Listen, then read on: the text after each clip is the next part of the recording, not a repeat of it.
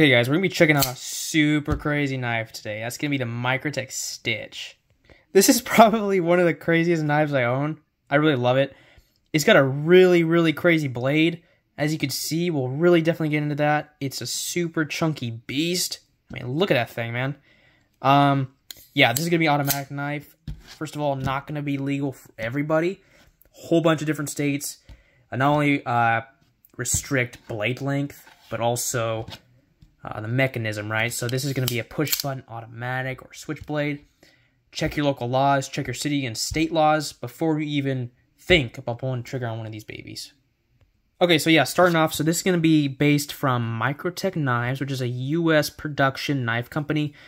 They are super well known. They make a whole bunch of knives called OTF knives, or out the front knives. And you've probably seen them where it has a switch right here, and it goes like, right? And it's like a John Wick knife. Seen a whole bunch of movies. This is a out the side automatic, so it's going to be a little bit different, but they definitely didn't cut back on the quality and craftsmanship of this thing. This thing's amazing. So I'm going to start off. I'm going to do a quick size comparison. Let's do the Microtech Malibu. I do that because, like, literally everybody talks about this knife constantly. There's that one, and let's do the Spyderco Yojimbo 2. I use this one, so you see my denim jeans stain on it.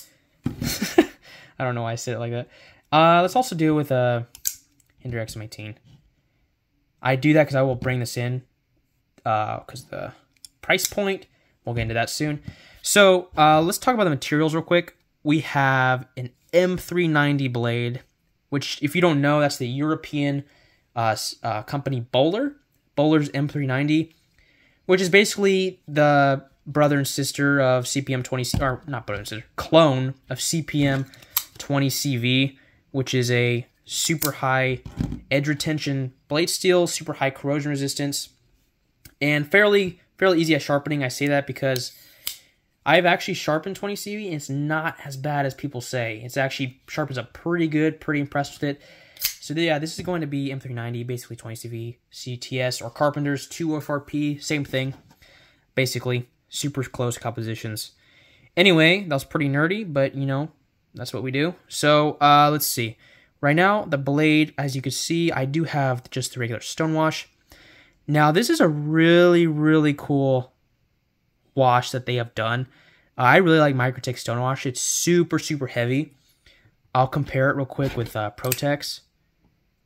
See, Protex is a little finer, doesn't have all the different scratches in it as much as this. This definitely has heavier scratches, heavier marks from the stonewash.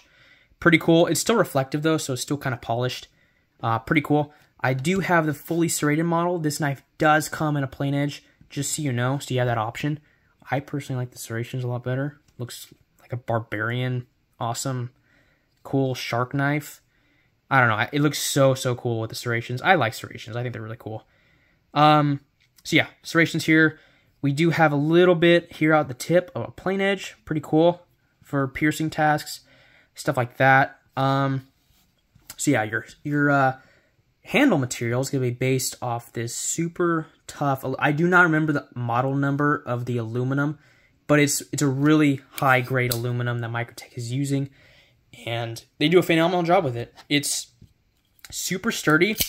Aluminum is known to be pretty strong and pretty light. But I gotta tell you, because these thick slabs of titanium, this knife is not too light. It's actually on the heavier side. But I gotta be honest, it really adds to the character of this knife. Super overbuilt. I mean, that's the name of the game here. Super overbuilt, super high quality, super nice. Everything's extra big, extra America, you know, super awesome. Really nice. Yeah, so I'm gonna flip it to this side. As you can see, we have some pretty big screws here. I think these are like T12 size, if I'm not mistaken. The rest is T10. Torque screws, really nice. Be pretty easy to take apart. Pocket clip here. It's okay. It has this weird like double bill thing going on. That's probably my least favorite part of the knife, but you know, it does the trick. Pretty cool. Still pretty overbuilt looking. So yeah, we also have this huge cutout here. It's made out of the Borka Blades stitch design, but Microtech collaborated with them. That's why you see the Borka Blades symbol here. And I forgot about this. We have a really nice, almost kind of like a triangular, almost pyramid texturing. And we have a little bit here, not on the pocket clip, which is really cool. So if you're taking it in and out of your pocket, it's not going to scratch it up because this aluminum is really fine, really nice. Really nice. So yeah, with the texturing where you need it, the knife is kind of contoured. So it's going to really fill out your hand. And dude, you have a lot of room on this thing. You have some back here. You have some up here. And you have this massive cutout here, this huge harpoon notch with jimping. And a huge finger spot, finger choil basically, up here. Yeah, finger choil. And it's also a stop for the blade, so your finger doesn't go over the blade, right? Pretty cool. So let's talk about the action, which is basically the elephant in the room. Dude, this is probably the hardest firing automatic I've ever felt. It is strong. The first time I looked at it at the shop I went to, it almost fell out of my hand, man. Like it almost like whoosh, you know, kind of boomeranged out. But this thing's like I literally fell in love with it the first time I opened it, and I was like, yeah, I must have this. And that's probably why you're watching this video, is because this knife's interested you. We have this really nice backspacer. Forgot to mention that. I believe this is actually a titanium backspacer. Yeah, look at the size of that standoff, and the plunge lock. Guys, this thing has no blade play. This plunge lock, look at this. Right? Watch. That plunge lock is insane. Yeah, guys, this knife is so cool. So yeah, let's talk about availability real quick before I get more into how it carries and all that. Availability, I believe they have some on GP knives right now. They do have the serrated model.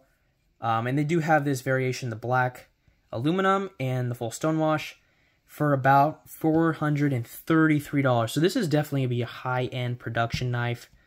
Definitely high-end production price, right? Very close. This is why I brought it in earlier to the Hinder XM18, coming at $425. So you definitely have some similarities there.